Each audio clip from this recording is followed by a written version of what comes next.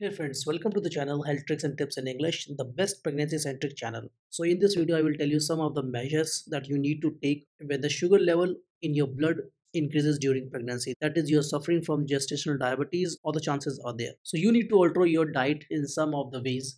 So number one thing is that you need to include more of the probiotics in your diet. Probiotics actually helps in the digestion of the food, and these are actually the good bacteria that you can get from a lot of food items, and it will help you in maintaining the carbohydrate level. They will increase the metabolism and it will control the sugar level in the blood. The best way to get the probiotic is to eat probiotic curd in your diet. Number second thing you can do to reduce the level of sugar is to include more of the proteins. Now protein you can get from the dry foods like almond, walnuts, and also there is ample of protein in eggs that you should preferably be eating only the boiled one. Apart from this, if you are non-vegetarian, then meat is also a good option, but always make it sure that the meat is not raw. It should be properly cooked before you consume it. So the protein is also very much helpful in regulating the blood sugar. Number third thing you should do is to include the high fiber diet. So you should include the things that is having both type of fiber, that is the soluble fiber and the insoluble fiber, because the insoluble fiber will help you in boosting your digestive system, whereas the soluble fiber will be helping you in maintaining the sugar level in the body. There are a lot of food you can include for the fiber content, that is oats you can include, or the beans you can include in your diet. Also the whole grain is also a good option, or the sprouts you can include,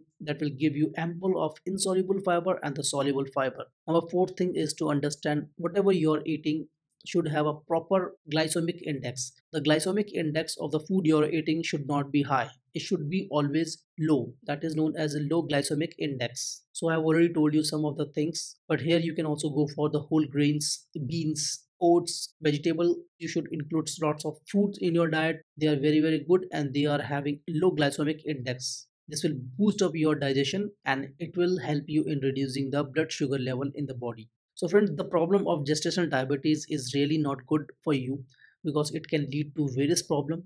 It can cause the unwanted weight gain for you, and the baby's weight gain can also be hampered. The baby's weight can go down, and this is not a welcoming situation. You can have lots of problems like nausea and the morning sickness, because if the blood sugar level is going up in your body, then you may face the problem of nausea and vomiting. Also, it has been observed that if you are consuming more of the sugar, then the baby is more prone to have the heart related disorders, and these signs are quite visible when the baby is over and above the age of 7 years. So friends, you need to check the level of sugar in your body. Your blood sugar should not go high, and for this you have to take all the measures that I've told you. This was all in this video friends. Hope you have liked this small information. If you like it, kindly press the like button. If you are new to the channel, do not forget to subscribe to the channel and also hit the bell icon to get notified of all the videos on pregnancy. Let's meet up in another video on pregnancy. Till then, stay happy, stay healthy.